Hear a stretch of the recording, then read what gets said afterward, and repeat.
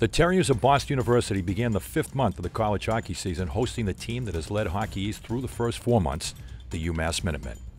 The visitors wasted no time gaining the advantage with a goal in the game's opening minute.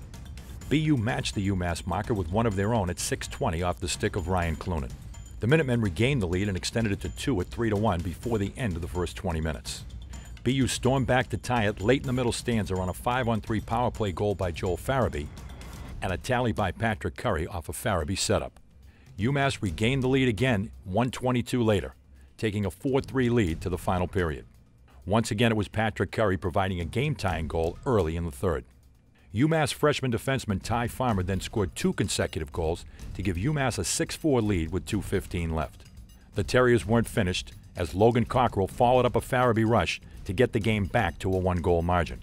UMass added an empty netter, drawing a BU penalty with 15 seconds remaining. Final score, UMass 7, BU 5. The Terriers get on the green line Monday, destination TD Garden, to begin the 67th Beanpot Hockey Tournament versus Northeastern. Face-off at 8 p.m. on TSRN. Both teams pushed hard. Both teams competed well. They were a good hockey team. We're a good hockey team, and they got the right side of it. They got a couple bounces, especially that one off the rush off our guy's foot that went into the net. I like the way we bounced back competitive-wise. I thought we were a little sloppy in the D zone at times.